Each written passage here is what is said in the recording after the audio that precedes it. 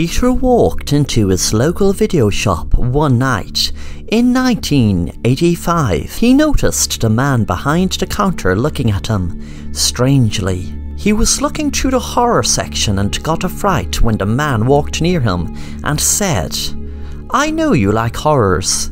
I have a horror you must see. It's behind the counter. Let me get it for you." Peter said, "Sure, yes of course. I'd be looking forward to see it." When Peter walked up to the counter with the man, he saw two teenagers giving them a strange look. He wondered why. When Peter got home and watched the video, he couldn't believe his eyes. It was CCTV footage of outside the video shop of a person being killed. It was dated a month ago.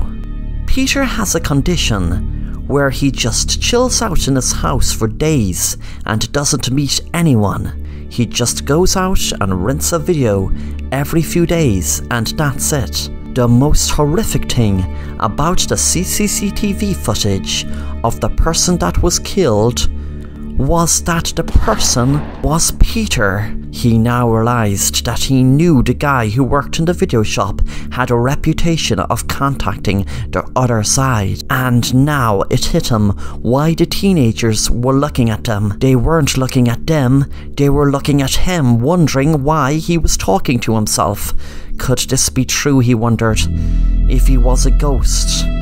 Because if he was shot in the head outside the video shop a month ago, how could he be alive? Peter walked out of the house, waiting for the next person to pass to confirm was he alive or dead. And with that, the next person passed after Peter asked what day was it. But they just passed and didn't hear nor see him.